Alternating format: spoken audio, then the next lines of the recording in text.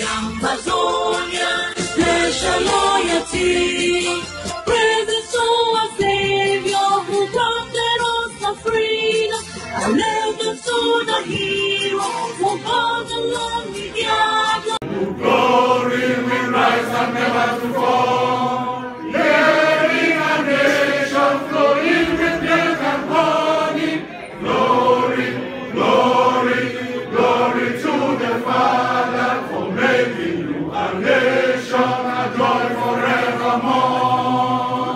Ambazonia, land of freedom, you shall live in plenty, meeting our needs, and your children shall be like the stars above. The Most High God be the watchman of this nation. Ambazonia, land of freedom, you shall live in plenty, meeting our needs, and your children shall be like the stars above. The Most High God be the watchman of this nation. Call to order. Roll call. Abakwa. Present. Chankor.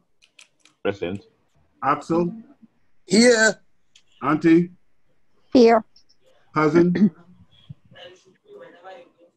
Present. Admin. Present. Kanye. Present. Okay. We are going to begin talking about the history, starting with 1954. Okay, so again, happy to share my thoughts. You know, each one of us as an individual in life, the way we look at things, actually, it's almost always dictated by our experiences that involves the kind of training background and who we meet, both physically and in the books that we read. So that much, as one who has spent his life in medicine and science, and that's one who has actually experienced, you know, social injustice himself. I have come to look at the world and look at problems from mostly like the first thing that I look at the human body. The first thing is that you diagnose the problem appropriately. And the second thing is that you look for treatment. And the third thing is that you look for prevention. That said, when I go back to look at, I was not born at the time of the joining of the two Cameroons. So I really cannot speak too much about that. Even by the time of reunification and stuff like that, I really cannot, I can only talk about what I read in the books, not what I know. But when you just, just one moment, cousin, just one moment. Let us not use that word reunification, because that word reunification was just written in the history books and in books. Nobody living or dead can answer the question, where was it? When was it? How was it?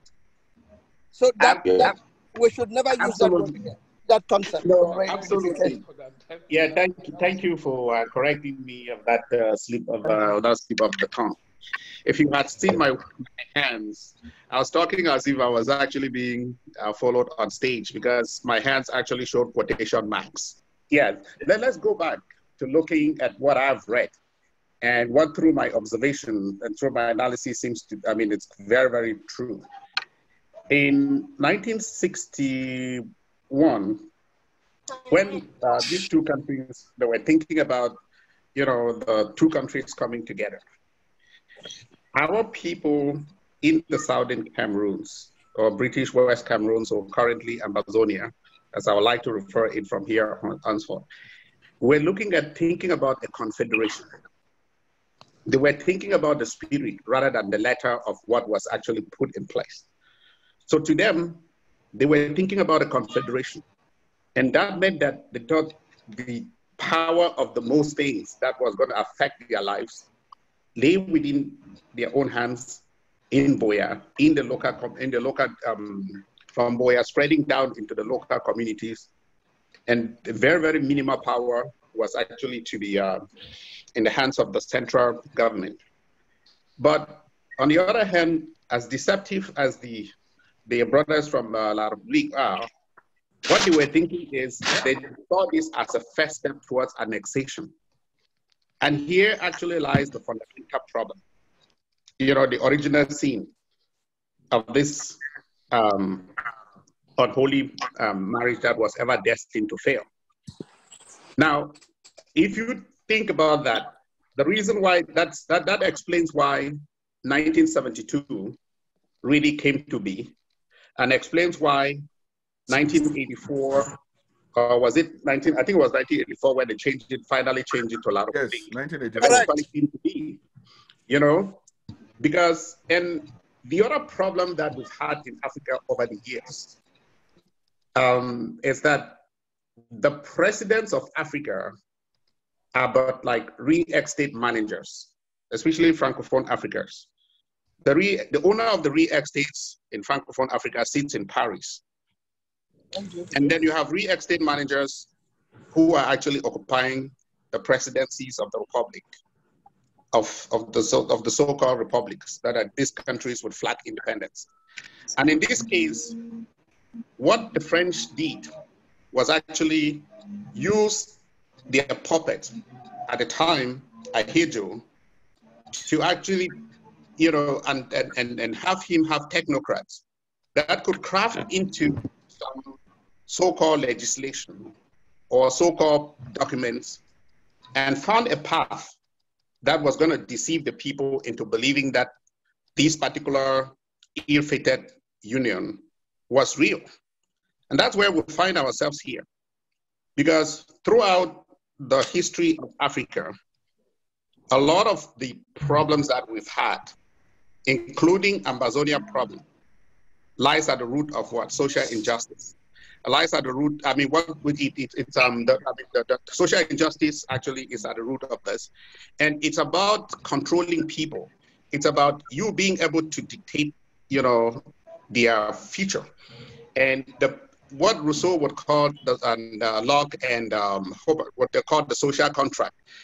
In our social contract, in every community, the social contract is to find a form of governance whereby it would be possible to have an equitable distribution of the resources of the people within, and how people can live under a framework of law and order. But here we're not talking about the law of the jungle.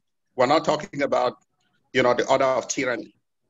You know, but in a system where somebody is trying to do something where you have a perverse social contract, which is actually just meant to be a smokescreen for tyranny, for people to actually control others, then this is where our problems are, actually correctly begin.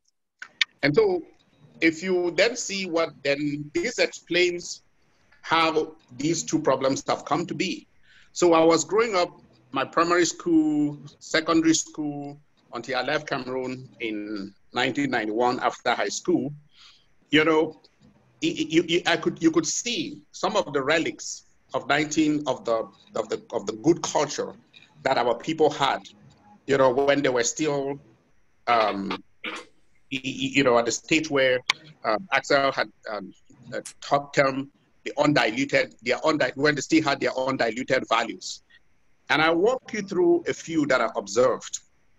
As a son of the palace, who has lived in palaces, I observed that in the palaces, most palaces, at least in my area where I come from, had no doors. Most palaces were like these were the social service centers. If you had more, you went and gave to the palace. Those who didn't have went to the palace and took. These are things that we took. The customary court system that I watched with my you know, when my eyes as a child in those halcyon days, was a place where one did not need a lawyer. All you need were witnesses. And the only thing that was actually at stake there was the quest for justice. It was not about your influence in society. It was not about money. So in other words, corruption was alien. When we got up to see the police officer, I think my very first image of the books that I read about the police officers in Western Cameroon were these guys in shorts who were very, very, you know, these people who if there was ever anything like corruption in your gene, it needed to have been into your DNA. It had to be expunged before you became police officers, because these people were incorruptible. The other thing that I saw at that point was something that we call the sanitary officer.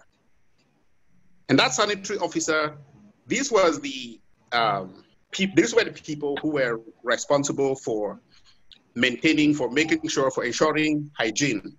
Remember, as a physician, as I can say, if you go back to most of Africa, where most of the diseases are communicable diseases, it tells you that if you actually eliminated, you know, or maybe eliminated unhygienic conditions, what is going to happen is that you're going to limit, you know, the spread of most of the diseases. And so the sanitary officers had a responsibility. They looked at where the toilets were, they looked at where the water, the sources of drinking water were, they look at how clean your compound and all these other things were, which were like the building blocks of public health. And again, these people could not be corrupted.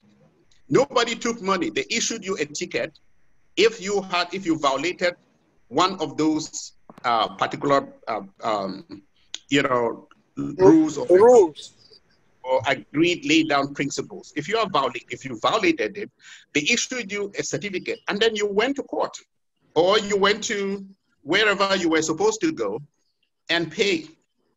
So, and you will be judged before paying for this. All of a sudden, by late, you know, sometimes we then started hearing things like Kale Kale. You realize that Kale Kale doesn't have a word in it's not. I mean, it doesn't have translate. Nobody in Cameroon in Ambazonia has an English word for it because it doesn't exist. That was not something. And this is when you had these brutes who were called the military or gendarme officers or whatever. They would just actually come into a community and round up people as some form of a collective punishment for crimes that could range from crimes of thoughts to crimes of commitment to crimes of imagination. So you just had to think that you were imagining something and you got punished for that. And then if you think about it, then you started seeing where, as I was growing older, the place became more and more corrupt, whereby initially, early on, you'll find that a police officer, even if they had to take bribe, there will be all these attempts to hide the bribe, attempt the fact that somebody, but then all of a sudden, right now, actually, you then see that the police officer take bribe and actually give people change on the road. And so you got to think about it and then look at all of this and see and ask yourself, where did we go wrong? And the answer of where we went wrong is we left from a community that had a social contract that was actually designed to reflect the aspiration and the interests of the general masses to a system that has no social contract and where, again, force or repression becomes the only philosophy. And I will have to quote from, and that explains why you are seeing some of this ever increasing brutality, because many of these people might have read Niccolo Machiavelli, And one of his biggest quote is that men ought either to be well treated or crushed, because those that are not well treated, if those with light injuries can avenge their injuries, but those with more serious injuries cannot avenge. You know, so what that tells you is La Republic has now come, we're now in this alien community society where the idea is I either crushed you or you subjugate. So you have only two things. You have to become a slave or you are crushed. So I think that, to me, as I look at this and I look back and I say, where did we go wrong? So haven't made this analogy. I mean, walk through this and look at the diagnosis and how it is impacting us. So what's the treatment? The treatment is, to me, when they started this fight, when they started this struggle, and I always said this, I am one who is not fighting for independence. And I'm not fighting for a federation. I'm just barely fighting for freedom. But it became clear to me that the only way to get freedom is independence. Just like it becomes clear to me at some point that the only way to get, to save my patients sometimes is to amputate them or is to get part of their body out. So I think we need to think very, very carefully. And everybody who walks through and look at where we have been and look at what is actually happening, really just realizes that there is no other way but independence. But independence itself is not our end. It is a means to an end. And that end for us is freedom. I want to go back to those halcyon days where I could leave my house, I could get to Ambazonia, and then leave my house open, go to where I want to go, meet the policeman on the road, and actually think about the policeman as a friend rather than a foe. I want to go to an Ambazonia where if I had an issue and I went to court, it would not be driven by how much I can pay or who I know, but rather by what the merits of my case are. I want to go to an Ambazonia where our children are going to read and study, not to become literate idiots, but educated people who are able to actually use their education to improve on their lives. I want to go to an Ambazonia where people have a future, people can dream again. And our dreams, the dreams of the children, should not really be limited to, the children should not only see their dreams across the ocean, but they should be right there in Ambazonia. We are too rich a people to be able to do this. So I think that that's the Ambazonia I'm fighting for, where I could disagree with somebody, but I would defend their rights for being able to say whatever thing they need to say.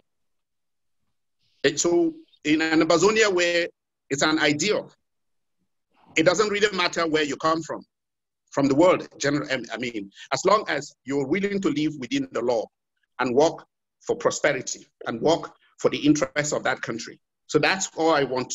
That's all I want, and that's what I'm fighting for. And that's the Ambazonia I really want to see, which would be very similar to my romantic view of Ambazonia as a little kid, seeing what I used to see and imagining what it could only have been, which the older people in this forum were telling us and probably would tell us a little bit more. Thank you. Very good. Thank you, cousin. Thank you. That's wonderful. Thank you very much, cousin. You make me very, very nostalgic with your tale of the veterinary inspector. I remember in the local markets, they were going there testing and checking that before they slaughter the pig, they had to be of good a breed. Again, we are writing our history. When you write your history, you say it the way you want, the way it happened, and all those other hidden things, you put it point blank. Tange has been listening patiently, maybe you should approach, look at it from the education side, and what else you can add to what has been such a wonderful day for our history. Thank you so much for our previous speakers for that elaborate X-ray of who we are as a people. Before I get down to it, I just want to add that growing up, one thing I knew about West Cameroon is from the point of a kid observing my father, who was forced into the system. Now, my father is a cousin to Ndetumaza, and as a kid, I could see all the intimidation going on in our house. Actually, Janfo's father and my dad were contemporaries, and they were all teachers. So that's right. Yeah, that's right. Yeah, they're all teachers. And just to talk about the freedom, when Tumaza left the country, knowing that my father was the cousin, or they were related, our house was under constant search. As a kid, I could not understand. He said while he was wherever he was in Russia, he was sending communications to my father to distribute to all other UPC members in Cameroon. In fact, my father moved on to join the CNU and all of that. Now, something which comes on, which I want to underline, what's happening with the French can be captured under the theory of hegemony, where they want to take care of all your systems and make you to control everything. You know, an example of this is in our educational system. I'll get into that in a minute, but before we get into that, they have this culture of elites, where you have a few people. You know, they call them culture of elites, but I call them, you know, for lack of a proper description, they're like like house slaves, where people, Anglophones who are in Yaoundé and who are they're fighting over each other, seeking for appointments or nominations and all that, claim the title of elites and claim to speak on behalf of the people without the mandate of the people anyway. And so these elites walk through the system of praise singing, motion of support. They do all of that motion of support and they think it comes from the people. You know, there is no real democracy. I knew that people were voting in West Cameroon. And that example of free and fair elections was seen in our educational system. Educational system, right from primary school, you elect who your head boy was. In secondary school, you elect your senior prefect. In Cas Bambili, it was electing the student official, student government. So students were, young people were involved at all levels, you know. But now when it comes to education, you know, you can say this, the type of education you allow the people, education empowers the people, and how you influence education, you know, influences every other aspect, including political. All right, I come from that bilingual generation. My dad, being a politician at that time and seeing the system, said, for you people to survive in this country, you will need to learn French and English. Now, learning French gives you an advantage. And so, while my brothers went to Sacred Heart, those of us, the younger ones, my dad said, you need to go to a bilingual school. And I happen to have gone through bilingual grammar school. I'm working on a paper right now about education. But what they did was, in the early days, they had the bilingual grammar school that started in Manowobe.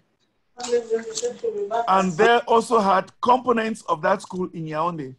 But the bilingual grammar school, Monowobe, which moved to Boya, was the model that they wanted to. And they got a group of young people. Now, for the Anglophone section, you're getting the creme de la creme. All those who passed in List A exclusively, they went to bilingual grammar school, Boya. And then those who passed the French exams also got there. In Form 1, you would have intensive French for Anglophones and intensive English for Francophones. You did that for Form 1 and Form 2 for the 2 years. And in the 3rd year, they all got together and they did intensive French and intensive English. But the caveat is they were preparing us for the French ordinary levels, the EPC. And so the emphasis was more on the French system. And so we could not do much of, say, liberal arts stuff that other schools were doing. So if you are, in other schools, if you're going towards the sciences, you would have to cut away things like literature, economics, and all that, limit yourself to the sciences and all that. However, in the 2nd year, in the 4th year, everybody wrote the BAPC, Anglophones and Francophones. And, actually, after the 4th year, because when children are young, from 11, 12, their brains are like sponge. They soak it really well. And you could not tell who was an Anglophone or who was a Francophone. That bilingualism was taking roots there. And so we all did that, but yeah, the pride, of course, at that time, Ahijo was still president. And, our uniform in lycée was the blue government school uniform, sky blue over navy blue over sky blue. And then the other uniform was the YCNU material we did not have. So we're like party stalwarts. We're youth of the party, whether you liked it or not. Everybody was co-opted into that. All right, fast forward. We finished there, all the Anglophones, we finished, and then, of course, the success rate was pretty high for my batch in particular. And then we went to Form 5. That is why in lycée, we had to do all our syllables in, say, more than half in Form 5. The caveat is this: Anglophones moved to Form 5 to do the GCE. Francophones moved to, they moved to Segon. There was no mandate for them to do the GCE as much as a mandate for us to do the BAPC. Think about it. The idea was get to teach as many Anglophones as possible French. Don't bother if the Francophones learn English. It doesn't really matter. That's why I posed the question there for admin. I talk about if I can get a document about the enforced, English, enforced French. More French classes, more French stuff by radio for the Anglophones. Looking back in our time in Boya, there was the Alliance Française, now they call it Alliance Franco-Camerounaise. It was the French Cultural Center. Yeah. That was the main place that was the main library. There was no English-speaking public library. That was the central focal point for all the students in Boya. Maybe Sase or Bishop Rogan had their own small library. But for a public library, that was it. That had all the events in Boya, cultural and all the like. Now back to this educational point. Moving up to university, like I said, all Anglophones were forced to do the BAPC. Francophones were not forced to do the GCE. So it was more the process of assimilating us. Go to the university. Fast forward to university. What was the system in University of Yaoundé? That lone university. How many Anglophones could survive outside the Faculty of Arts, outside English? That was in English. Yeah. Geography, history, every other thing was in French. Of course, very few people went through the sciences. Very few. Extremely smart people could not survive in the Faculty of Science. Now, an interesting point, which, I was having this conversation with my classmates in that lycée thing, and I said, so how long did the bilingual thing continue? And For those who remember, there was IPA Boya. IPA was the educational component there. And in 84, by the time that interest, my friend wrote that interest in integration had waned. And so the bilingual class thing was no more functioning. She was just being polite because she's a professor in Cameroon, she was being polite. But the truth is, after 84, when they had achieved their aim of complete assimilation on the educational skill, the issue of bilingual classes was not a big deal anymore, because you have formed those of us that we call the post-independent generation. And all the youth growing up in the country were now, to survive in any higher institution, you needed to learn French, whether I liked it or not. And it was taking roots.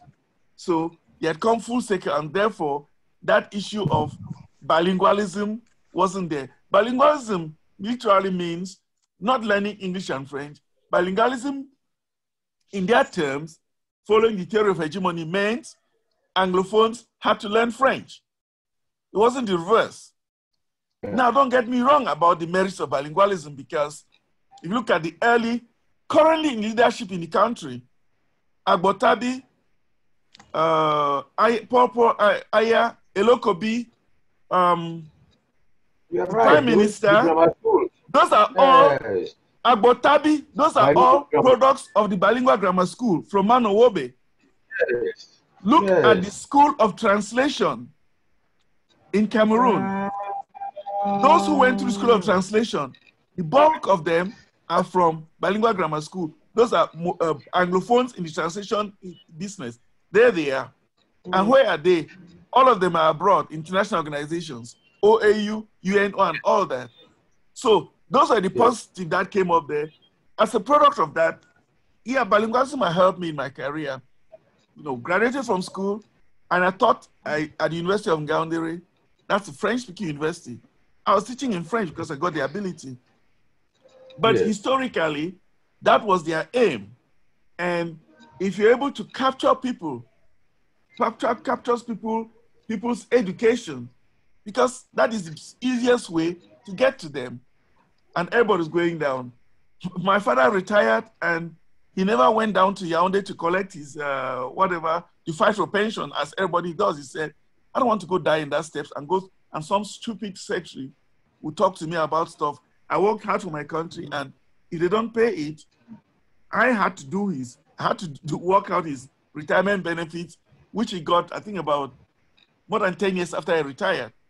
Because my classmates had gone to NM, and I'm like, these are my father's documents. I don't have mine now. I'm still working on mine. There you go. There you go. So, see, it was all deliberate. It was all deliberate, and it has come full circle because everybody's realizing it. Everybody's realizing it. So using education as a key to do whatever they were doing, and once they had achieved their aim, because it was when I realized that after 1984, there was no more enforcing the bilingual thing. Look at the bilingual schools in Yaoundé and all over the country. They say bilingual school, no. There are two parallel systems. Whereas initially, it wasn't a parallel system. It was really, I'll call it an immersion. The immersion system of education that they had. But they did that in Boya as I call it what? A test squad. And it worked pretty well. Akere Muna is a product of this. So look at the leadership in Cameroon, all of that.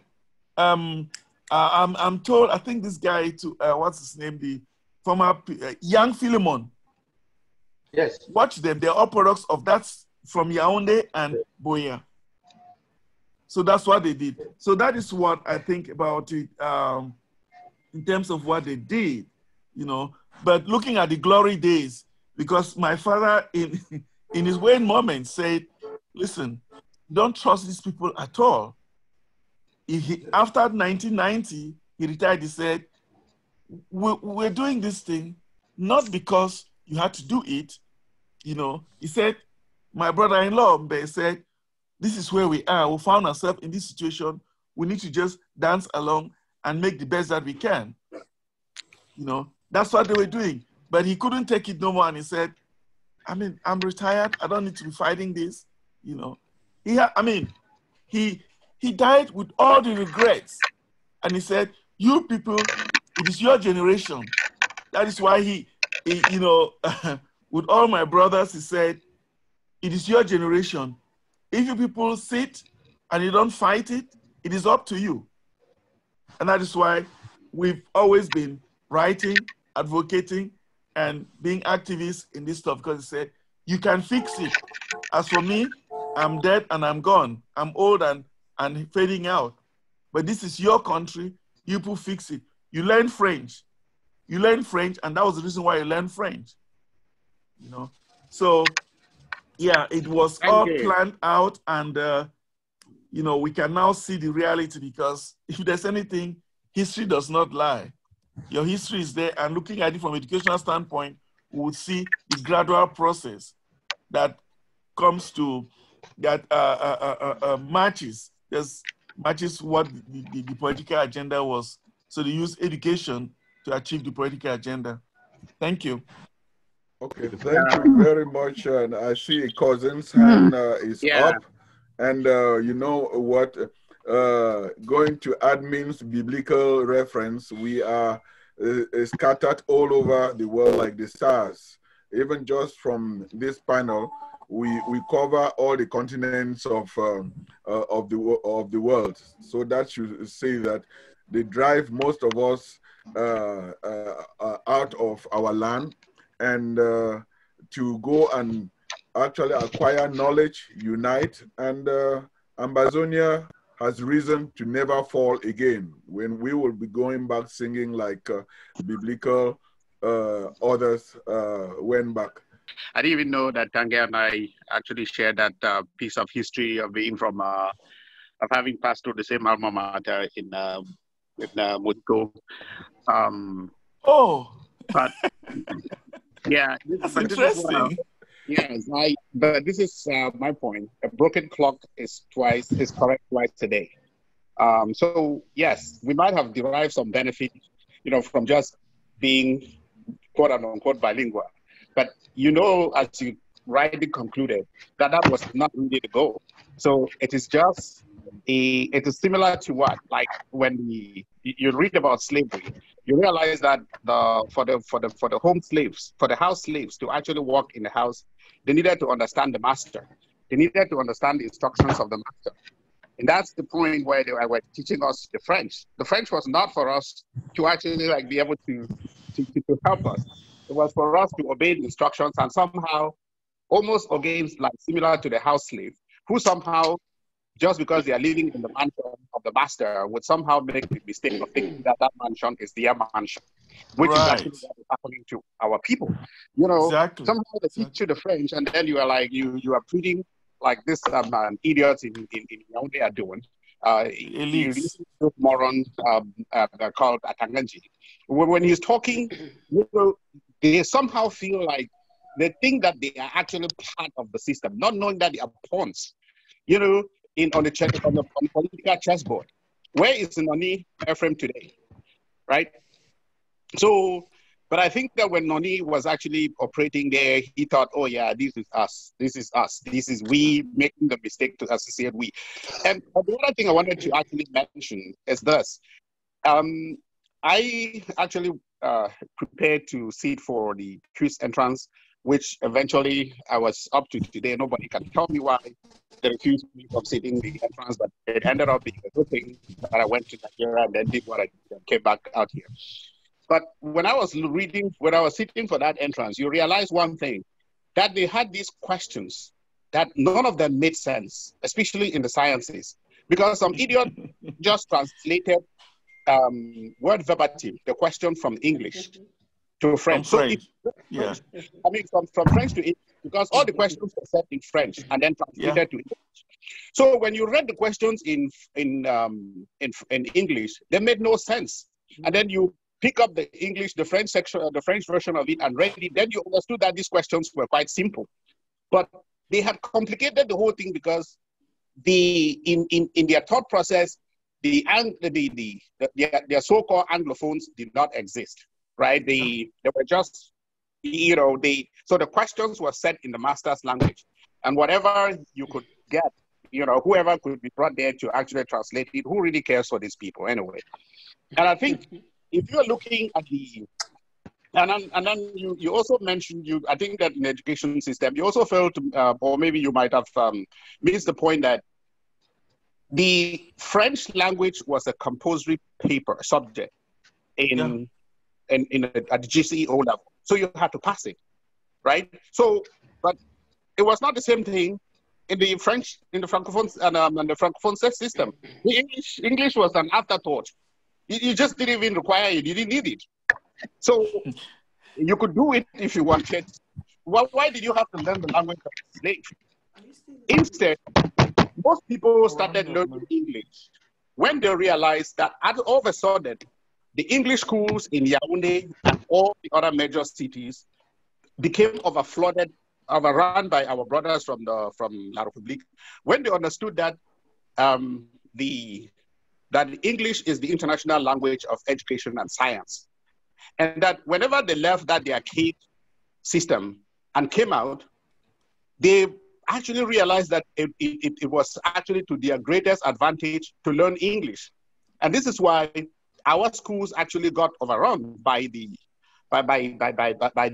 But again, sometimes when you give a golden ring to a pig, they don't know what it means. Because had they just known this, and they could have allowed us to keep the quality of our education system, so that even their kids, knowing that their kids too will benefit. But what did they do? They attempted to dilute the whole thing because they didn't understand what it meant to start up with. So these are some of the things I just wanted to also to highlight on the education front.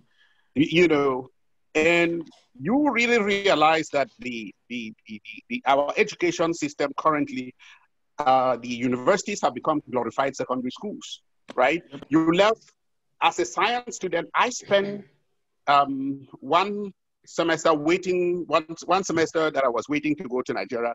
I was actually spending at the zoo in Yaoundé that was erroneously called a university, where you will go there and then realize that the things that they were teaching them in first year, and I'm not even kidding, in first year in university. Yeah, we did that in high school. Okay. So, from 4 and from 5. So, and of them, the only thing that you could actually say, yeah, these guys actually were a little advanced in us was mathematics. I mean, when it was, but that was for people who did not do advanced mathematics like some of us did in high school, what we call further maths. So the system was so rotten, high on some theory, some fictional thing that has no relevance in anybody's life. You kind of work back and look at our own. If you look at talk about all the scientists from that place, from our own section of the country, who are at international places. Think about everybody. That person actually either studied outside, or many of them who actually went through Yaoundé, actually either spent 7 years traveling. Cousin? The program takes a first degree that was done in 3 years. Many of them did it for 7 years, or got frustrated and went elsewhere. Left and went elsewhere. And then all of a sudden, the people that they had actually the proverbial stone that the builder rejected became the cornerstone. But could we give maybe Pam and Uncle have some? They have been listening all the while. Maybe they may have a question. I have a question. Auntie? When the French were setting up French Cameroon, did they appoint the government of French Cameroon, or did they take from the population? You know what I mean? Did they set up like a free, or was it just, they appointed people that they knew would be compatible to them? Yes, they appointed people that will be loyal to them. Simple as that. Mm-hmm. Let me give you an answer in a sentence. One of the French, this is what the French said, that the Francophones, I mean, the Africans could vote, but they decided who they voted for, right? If you go back and look at their story, the governments that they put in Africa, they didn't call them presidents. Those were French governors. That is Right. governors. Yeah. So the idea of the local people, I'm not talking about French governors being French, I mean, like the white French, but I'm talking about using these puppets as governors of these places. So that alone should tell you what you need to know about that. They decide who. It was kind of a rhetorical question, but I needed to ask it. Auntie, Chamfo started by talking of the elite theory. Yes. You must understand too that even in France is a top-down society. Correct. Right. People in France who rule all graduate from a school called ENA de Paris. Yes. So they have that kind of a system in which they handpick their own elite. This is how Chamfo started. Right. So they have this elite theory, yes. Yes. Okay. Thank you. Uncle, do you have anything to say? I don't have any questions. I just simply would like to add from my perspective, from my lens, how interesting it is that the human condition, particularly as it pertains to exploitation of people, is pretty consistent. There's nothing new. Right. What happens is they morph whatever generational growth that happens in some way in order to continue the crime. That's what happens, and I think that with Southern Cameroon, we all know about the way in which they disbanded certain energy resources and diverted them to the French, as well as the trade center and etc. So it's a long history, and it's nothing new. They learned that from way back. So go ahead, Abako. Okay, I think we have a little bit about, because we started late, a little bit about under 10 minutes to go. Admin, I see your hand up. After you see, when the French realized the high moral of education that our people had, they had not to devise a means to destroy that. And in our days, we had what was known as civic, a subject called civic, where people, the children or the students were actually taught on the values of morals, ethics. So when the French discovered that, they had not to ask that that subject be banned. And it was actually banned and removed from our educational system. And today we see the level of immorality that we find in our society. Over to you, Chamfo. Now, fine. I think we have to congratulate Tanguy Admin for this wonderful historical analysis. And I think we need to make sure this history will continue to preach it, to get to as many people as possible, to as many Ambazonians as possible, because it's an education that is very important. People need to be informed. While we have some notions, that education is, you cannot compromise that education. What I also want to note here is that what we retain is that indeed it has been nothing but annexation. We've been annexed. And another thing that doesn't come out very frequently is that our Francophone brothers, delegated from France, have been just rendered useless. And France, in fact, had even worse instructions for them to deal with us brutally as we're seeing it right now. There is this hatred, I must tell you, having worked here in the ground here for almost 40 years, there's a lot of hatred directed at the Anglophone. In fact, if the Anglophone did not exist, it would be very good for them. And we are going to expand upon this. I'll expand upon this in future when we come back. And I will tell you much about that from ground zero. So it's a lot of hatred. So they don't even want you. So you can see examples. Whether you are a prime minister, Inoni thought he was, Inoni was a good friend.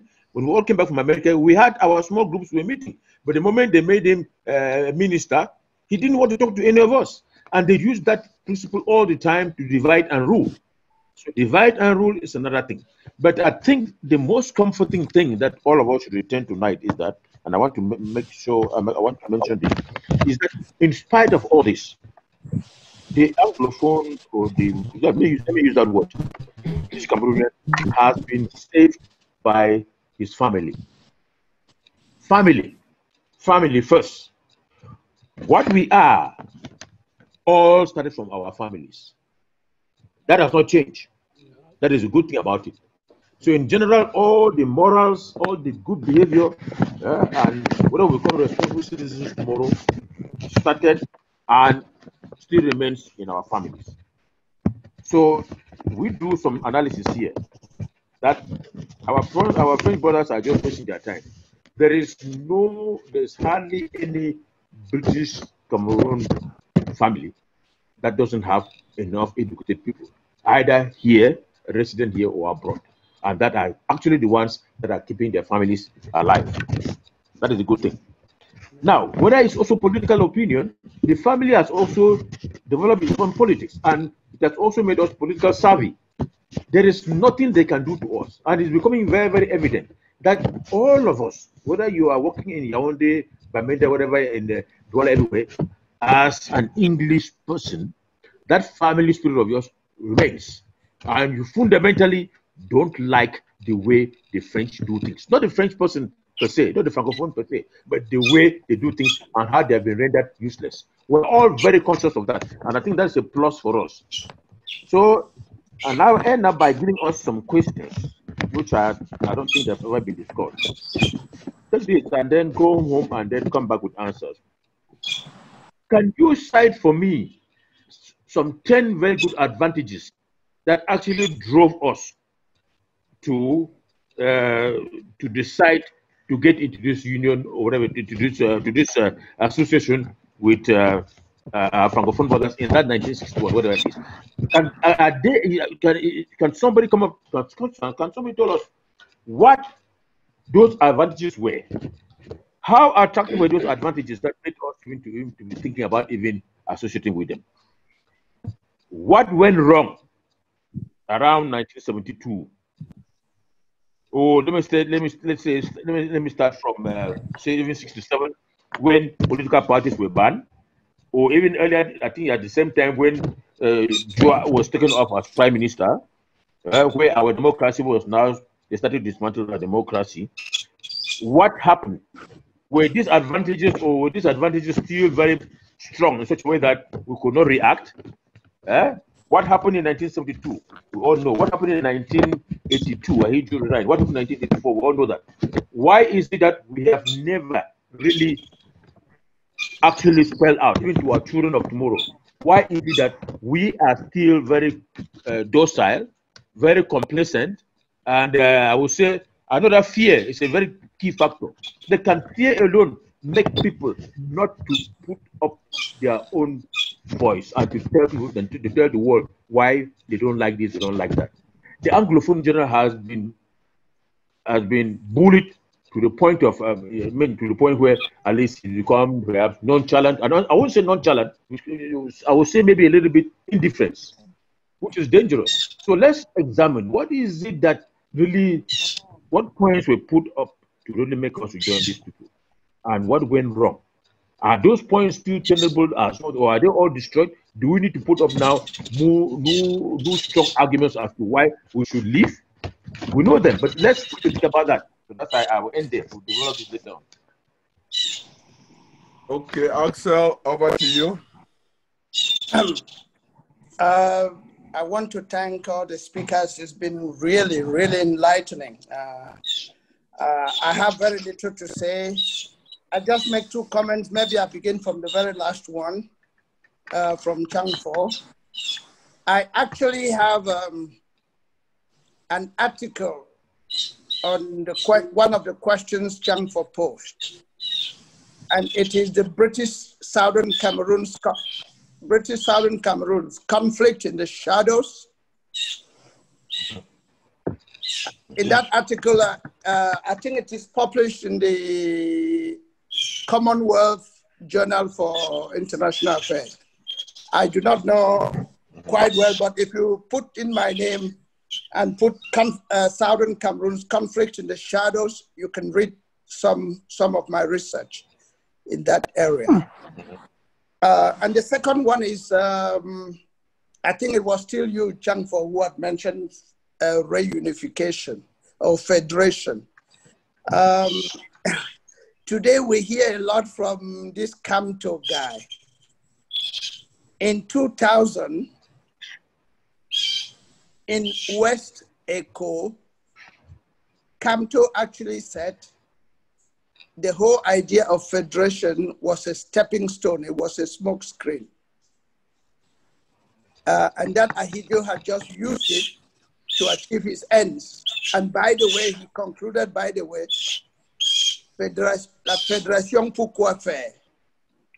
So all through their lives, they never meant it. They have never meant it. And I think Anyangwe has a very big book on the betrayal of too trusting a people. Anybody who has a copy of that book, it's the betrayal of too trusting a people. I just wanted to bring this research in to add to all the great insights that everybody brought to the table today. Thank you. Well, I think we've had a wonderful discussion. From our discussion, I can only summarize that we have exhumed the buried and neglected history that sustained the Ahidjo Biya regime to usurp and try to neutralize and dissolve the British Southern Cameroon. So from listening to everyone, and I hope that our listeners and viewers have learned something, and that we are masters of our own history. We are writing our history. We are not perfect, but we are giving the other side of the coin for you to juxtapose and see and compare with what already are in the books and what we and the world was made to understand about us. Who we are is what we are telling the whole world now through our experience, and also knowing that if we were really a wicked, warring people, we would not have left Nigeria peacefully. That in itself is characteristic of any other country in the world and in Africa. And also to come and settle on this blessed land that we call today the Republic of Ambazonia, granting refugee status to French Cameroon, who are now become our murderers. So I really thank everyone, and we know that we believe in God. Our struggle is a God-ordained struggle. It will happen when He wants it to happen, and it will inevitably happen. So on that note, I pass it over to Uncle. If you have anything to say to wrap it up. Well, I guess I would simply like to ask if anybody had anything important. I would just like to share that I lost a brother. We all lost a brother. I will not mention any names. In the homeland at a divisional hospital this week. It was quite a shock, and I'd like to 30 seconds of silence for himself and all those who have been impacted on the ground this week in a terrible way. So 30 seconds.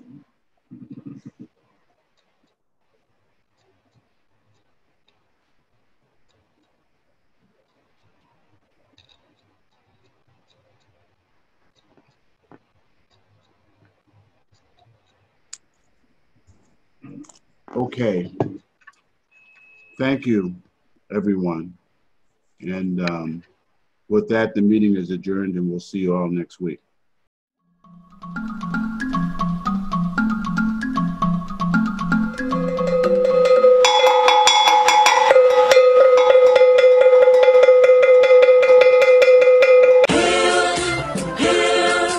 Hail this land of glory, we the Ambazonia, special loyalty. Praises to our Savior who granted us the freedom. Allegiance to the hero who fought along the gather. Glory will rise and never to fall. Hearing a nation flowing with milk and honey. Glory, glory, glory to the Father for making you a nation, a joy forevermore. Ambazonia, land of freedom, you shall live in plenty, meeting our needs. And your children shall be like the stars above. The Most High God be the watchman of this nation. Ambazonia.